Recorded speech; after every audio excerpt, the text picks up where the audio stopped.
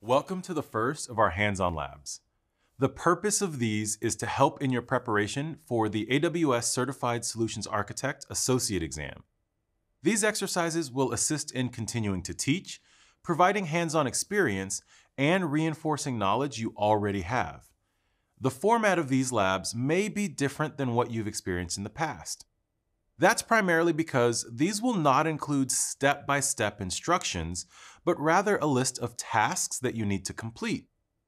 There will be some guidance, but it will be mostly up to you to figure out how to complete the tasks successfully.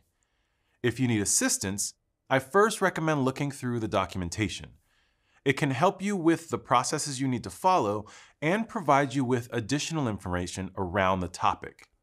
If you still feel stuck, there will be a walkthrough of the exercise that shows one of the methods that can be used to complete the tasks.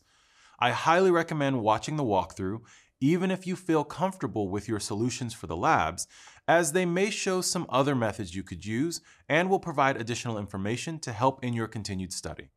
For this first exercise, your scenario involves familiarity with how AWS services integrate with each other. The lab will have you create an architecture with an AWS Lambda function that inserts a test item into an Amazon DynamoDB table and uploads a test object to an Amazon Simple Storage Service bucket. The function will also use an AWS Identity and Access Management role for credentials. Your ultimate goal will be to ensure the bucket, table, and function are configured correctly to all work together. Again, if you need assistance, make use of the documentation. It will provide much more information than using the walkthrough alone.